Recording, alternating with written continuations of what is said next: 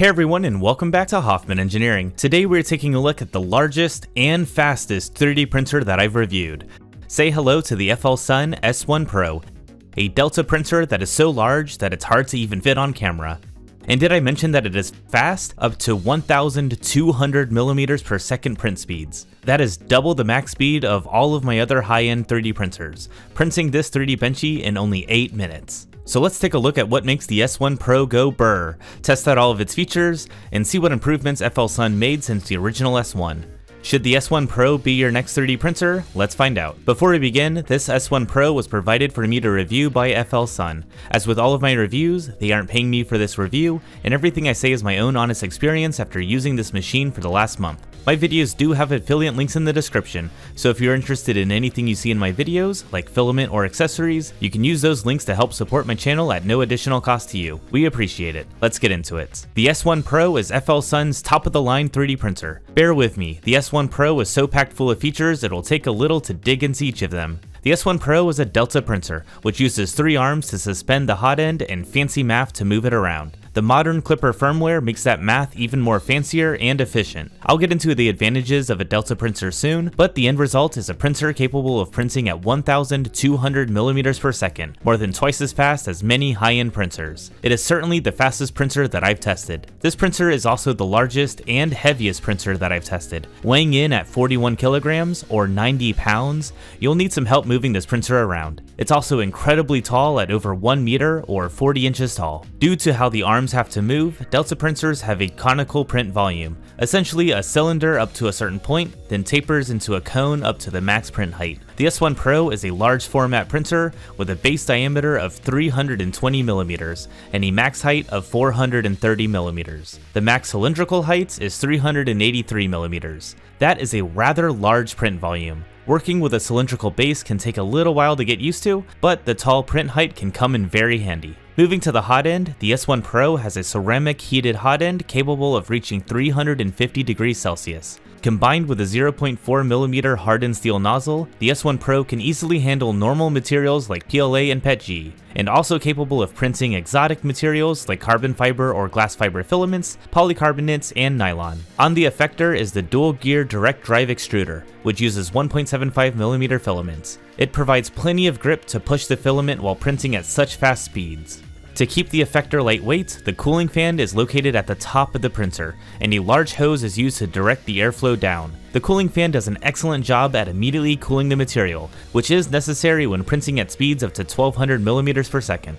FLSun advertises that the hot end and extruder have a max volumetric flow rate of 110 cubic millimeters per second. Running flow rate tests with a handful of different high-speed PLAs, I found the hot end started to struggle at around 90 cubic millimeters per second. That is still incredible and means that the machine will be able to hit that 1200 millimeters per second print speeds quite frequently, especially when printing thinner layer heights. The 320mm diameter bed has a textured, magnetic, spring steel PEI build plates. This lets you easily remove the print bed, and a quick flex pops your prints right off. I found that the S1 Pro had great bed adhesion. The auto bed leveling and auto nozzle offset made for the perfect first layer every time. I found that prints stayed stuck to the print bed while printing, but were easy to remove afterwards. The S1 Pro has smart zone heating, which splits the heated bed into 2 zones, an inner and an outer zone. When preheating for a small model, it'll only heat up the inner zone to minimize heating time and energy usage. You can see in these thermal camera shots that only the inner zone is heated, and when you go to print a larger model, then the S1 Pro will know to heat up both zones. Pay no attention to the scrape across the bed. That was entirely user error as I was trying to optimize a speedboat Benchy. I don't have footage of it, but I pushed the first layer travel acceleration way too high, and the quick move from the purge line to the center caused the nozzle to dip into the bed. There was no damage to the rest of the printer, however. The S1 Pro is a Delta 3D printer, which has 3 pillars with separate motors. A belt-driven carriage is attached to the linear bearings on each pillar. Then each carriage has 2 carbon fiber forearms which link the carriage to the hot end effector. By controlling how the carriage moves up and down, that determines how the hot end can move. Deltas have some unique advantages. Because the motors are stationary, the rest of the carriage and hot end assemblies can be extremely lightweight, allowing for the very fast print speeds. And since there are 3 motors working together, together at all times, they can achieve extreme accelerations of up to 40,000 millimeters per second.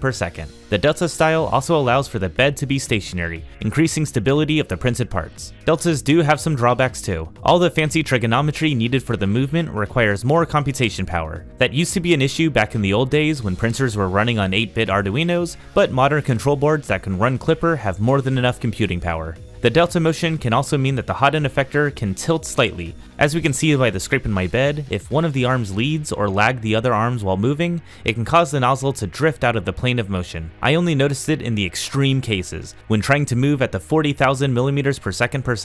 Speaking of drawbacks, the S1 Pro is an incredibly noisy printer, and it's not only the cooling fan, but even the stepper motor drivers are very loud. It's been a number of years since I've heard noisy stepper motors on a printer. It reminds me of the good old days of my TiVo Tornado. FLSun says the noise is much improved over the original S1, down to an advertised 55 decibels. Well, I don't have experience with the original S1, but standing a couple of feet away, I was recording 68 to 70 decibels with the cooling fan at 100% and the doors open. Closing the doors does help. It reduces it by about 5 decibels to 63 to 65 decibels. And they do include a fan silencer file as part of the sample files, which you can print and place over the cooling fan inlet. This further reduces the sound by 1 or 2 more decibels, but the fan pitch increases, so I perceive it to be a little more grating. But 65 decibels is still loud enough that I find it hard to concentrate when in the same room as the printer. You can turn down the cooling fan percentage to make it quieter and more bearable, but then you wouldn't be able to run the printer quite as fast. But then again, with a max print speed of 1200 millimeters per second, you have room to slow things down and still be printing faster than most printers. Moving up to the top of the S1 Pro, we find the filament holder with an integrated dryer. This dryer can heat up to 60 degrees Celsius, has an adjustable timer,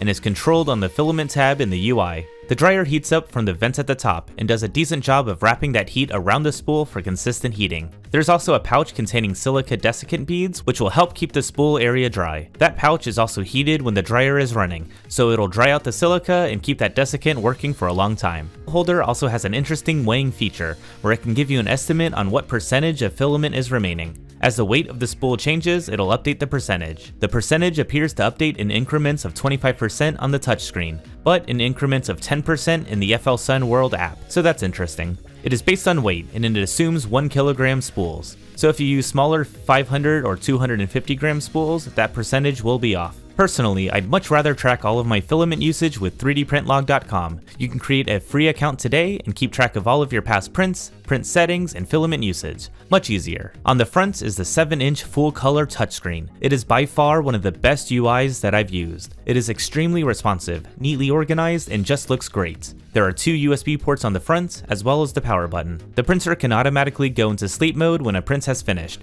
and the power button will wake it back up. The power button also acts as an emergency stop button. The S1 Pro has a built-in UPS, or uninterruptible power supply, which will continue to provide power for a very short time if your power goes out. When that happens mid-print, there'll be enough power for the arms to immediately lift the hotend up and out of the way. And when power is restored, the power loss detection kicks in and you can resume the print where it left off. But that UPS means that you can't just flip the power switch off in case of an emergency. The printer will still move. In that case, hold down the power button and it will immediately kill power to the printer for emergencies. The S1 Pro runs on Klipper, a modern firmware packed full of features. It has Wi-Fi connectivity, which will allow you to connect to and manage the printer remotely through a web browser. It uses the mainsail UI for Klipper, which lets you start and stop prints, upload G-code, browse files, etc. On the main page, you can see the real-time view from the S1 Pro's camera. This camera enables real-time monitoring, as well as time-lapse functionality. The drawback with a time-lapse is that it can only be activated when starting a print through the touchscreen or the FLSun World mobile app. You cannot trigger it through Start G-code or if starting a print through the Klipper web interface. As someone who always wants a time-lapse,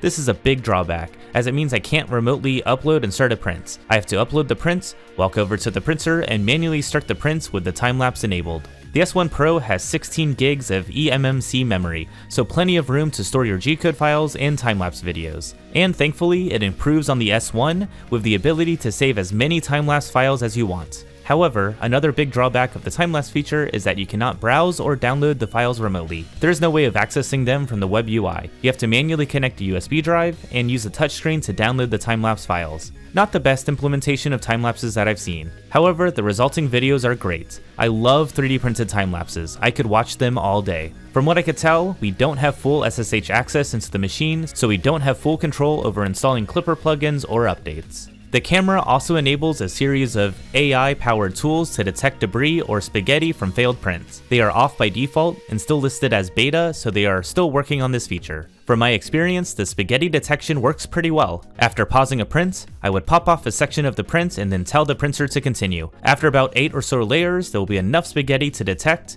and the printer would pause with a warning message. From there, you could either resume or cancel the print. Pretty cool. I did have one false positive when printing this dice tower. The first print was a genuine failure. 2 parts popped off the print bed, and the spaghetti detection triggered and alerted me. When I reprinted it, a few hours in, it gave me another spaghetti warning. However, this time there was no spaghetti. I think it was getting confused by the gyroid infill pattern. I couldn't get the debris detection to work though, even after throwing in parts of failed prints. So I'm not entirely sure what it's looking for there. It will be worth seeing how their AI algorithms improve over time. And the list of features for the S1 Pro continues. Filament runout detection? Check. Power loss recovery? Check. Filament clog detection? Check. Auto bed leveling? Check. Input shaping? Check. Pressure advanced? Check. Over-the-air firmware upgrades? Check. The enclosure also has an air filter with both a HEPA and activated carbon filter. This will help filter the air and reduce particulate from the air, and also help cool down the chamber in case you don't need a heated chamber for printing materials like PLA. The S1 Pro arrives mostly assembled. All I had to do was screw in the glass doors and handles and attach to the screen. It was a very quick process, as long as you have someone else to help you lift up this behemoth 90-pound printer. FLSun also has extensive documentation on their wiki about replacing parts. They break down each component and how to remove and replace them. I want to give them a thumbs up about that. That's great to see. On the software side, you can use any slicer you want, but FLSun has their own slicer called the FLSun Slicer 2.0. The original FLSun Slicer was based on Prusa Slicer, but version 2.0 is based off of Orca Slicer. I had a great experience with the FLSun Slicer. They had only one base print profile, a speedy 0.2mm layer height profile, but it has many built-in filament types that will adjust the print speeds and cooling accordingly. The FLSun Slicer also remotely connects to the printer, allowing you to upload G-code directly to the machine. And the device tab shows you the mainsail UI so you can control your printer remotely. And in good news, 3D PrintLog now integrates directly with all slicer-based slicers, including Orca Slicer, Bamboo Studio, Prusa Slicer, and yes, even the FLSun Slicer.